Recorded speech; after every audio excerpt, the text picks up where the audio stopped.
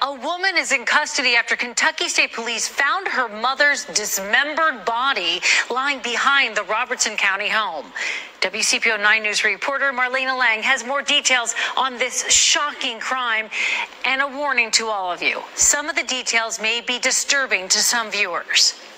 A dismembered body, drag marks in the grass, multiple body parts and organs in the home, and human body parts that appeared to have been cooked. That was the horror Kentucky State Police saw as they entered a home on Briarly Bridge Way in Mount Olivet, Kentucky on Wednesday afternoon. Around 12:26, I believe, we got a call from a subject in Robertson County stating there's a possible dead body in the backyard of a residence. According to this KSP report, a man who was about to do work for property owner Trudy Fields made the call to 911. He told officers that he believed the body belonged to Trudy and that her daughter, Torlena Fields, was responsible for her death. The caller added that he saw Trudy and her daughter just the day before and that Torlena was casting spells and being confrontational. Units responded, found a dead female in the backyard.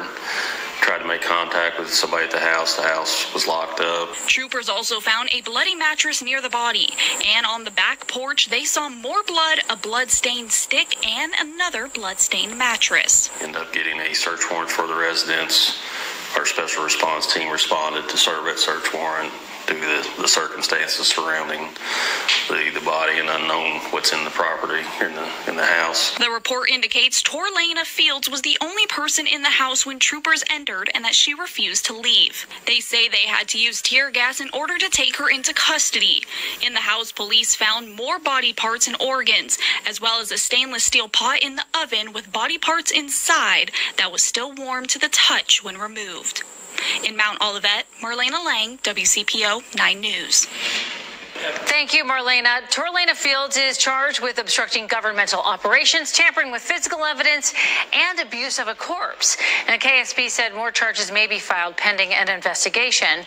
By the way, she is currently being held at the Bourbon County Detention Center.